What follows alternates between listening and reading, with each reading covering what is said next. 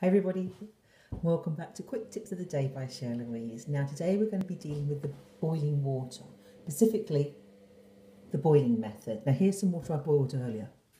As you can see, the steam rising from the kettle. So let me just get rid of some of that. See that? See that? See the steam? See the steam? See the steam? See it? See it? See it rising? That's how you know it's been boiled. But how do we get to that stage? Now that is a very interesting question, and that is what we're going to be discussing and exploring today. So the first thing we do is put some water back in there. So I like to use cold water. So I have some cold water here. See, cold.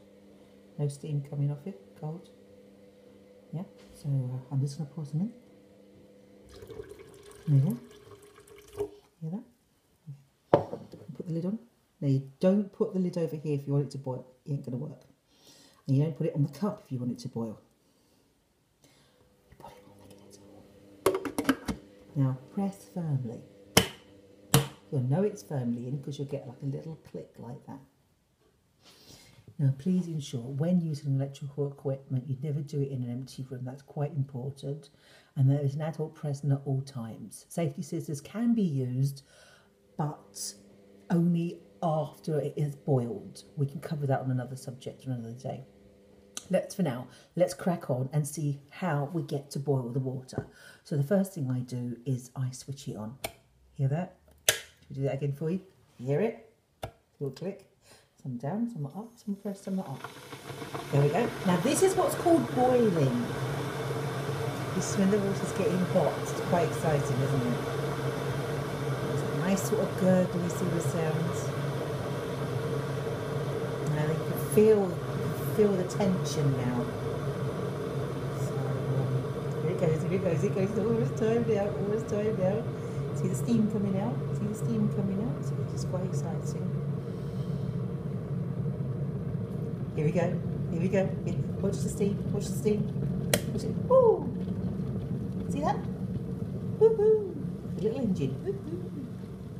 And then you get the excitement. Look at this. Now always pour it into something that contains the boiling water. You don't want to get it down yourself because that's an ouch. Not a good idea to go and get your mum to put German in it or something. So please make sure you have something like a cup available. You could have plastic. Doesn't matter what the cup looks like. This needs to be a cup, and then what you do is you grab it with your hand, and then you go tip. See, tip.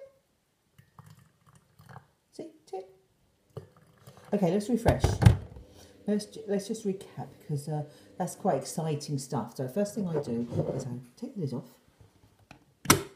See, nice firm clunk. You know you've taken it off. I add cold water. See, not too much. Then make sure the lid goes back. Firm click, important. Firm click. And switch it on. Click.